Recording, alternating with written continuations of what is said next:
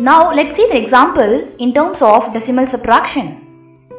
So the question which we have over here is, we got to subtract 2 from 3.5. If the term from is indicated or represented in question, it is mean that the term which is after from, that is 3.5, will be considered as the first term, followed by the term which is before the term from. So we have mentioned 2.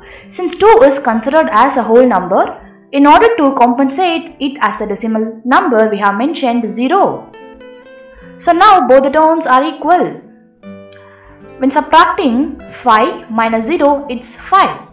Subtracting 3 from 2, that is 3 minus 2, it's 1. So the answer is 1.5.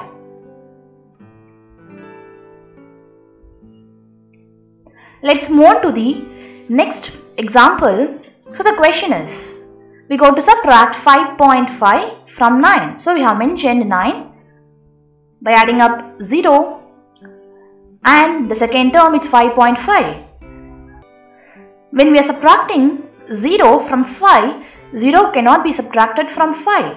So we tend to borrow. When we borrow, the previous term, that is 9, becomes 8 and we'll be getting 1. Now the term is considered as 10. On subtracting 10 minus 5, the value is 5. Since 9 becomes 8, subtracting 8 minus 5, the answer is 3. So the overall answer is 3.5. Let's move on to the other examples in terms of decimal subtraction. So the question which we have over here is 3.67 minus 1.83. So solution is, we have mentioned 3.67 minus 1.83. When we subtract 7 minus 3, it's 4. 6 cannot be subtracted from 8. So we are trying to borrow. When we borrow, 3 becomes 2 and we'll be getting 1 over here. Now the term is considered as 16. 16 subtracted from 8, the answer is 8. And subtracting 2 minus 1, it's 1. So the answer is 1.84. Let's move to the next problem. The question which we have is 24 minus 8.327. The solution is, we have mentioned 24 along with the decimal places. Since 24 is a whole number in the question, we have added 3 zeros. So when we subtract, since 0 cannot be directly subtracted from 7, so we are trying to borrow.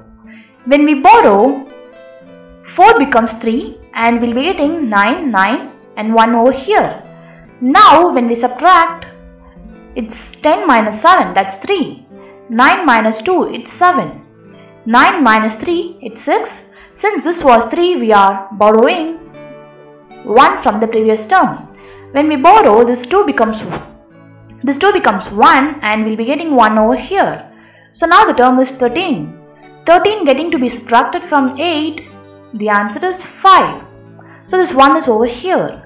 The answer is 15.673. So this is how subtraction in decimals will be taking place. Hope you got an idea of addition and subtraction of decimals. Thank you for watching this from GTech Techno Solution Private Limited. Thank you.